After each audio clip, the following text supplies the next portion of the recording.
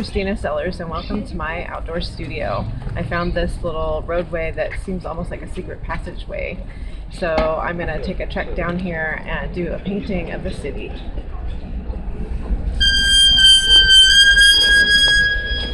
So in the background here is the Victor Emmanuel building, and it's one of my favorite buildings in Rome. I've read that people really hated it when it first was built, kind of like people hated the Eiffel Tower.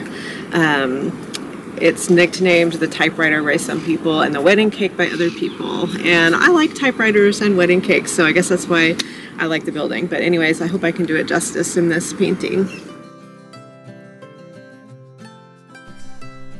This road is called Clivo di Rocca Sevilla, and when I chose this spot I had no idea how noteworthy it actually is.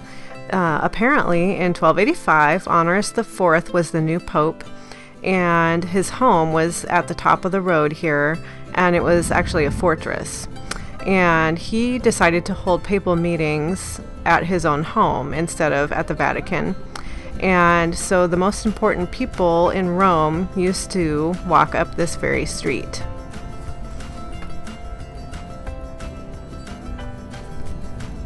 One of the strategies I use when I'm plein air painting is to start with the darks first. And in this case, that was a very good strategy because the light and shadow pattern on the road is a key part of the painting. And I was really glad that I got that blocked in right away because it changed dramatically throughout the time I was painting. Behind me you can see these big stone walls, and those walls used to be part of the fortress that the Pope lived in.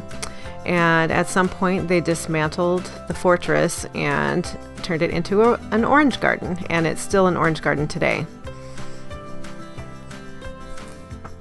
I have to chuckle a little bit when I go back and see myself painting because I'm concentrating so hard. I wonder if people think maybe I'm a little bit grouchy, but really I'm just hyper focused, and the light is usually changing so fast that I have to concentrate really hard.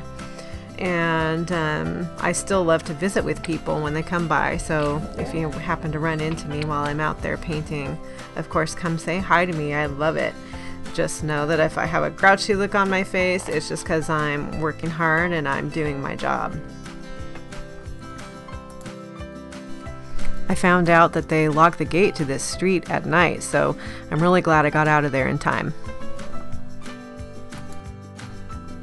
Here I want to give some insight on why I have a sense of urgency when I'm out there painting. As you can see at the beginning, the colors are completely different, and there's a different pattern of shadows and light, and at the end all of that is just gone.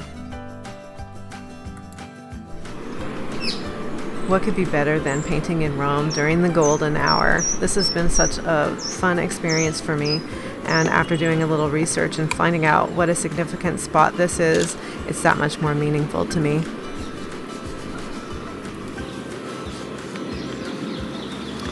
There's really no use continuing to paint because I've lost my lights, and it's a complicated painting. I'm going to add a lot more details back in my studio. Thanks for joining me. I'm done. Hey, thanks for coming along with me for this segment of my outdoor studio. To see more of my finished paintings, visit kristinasgallery.fineartstudioonline.com.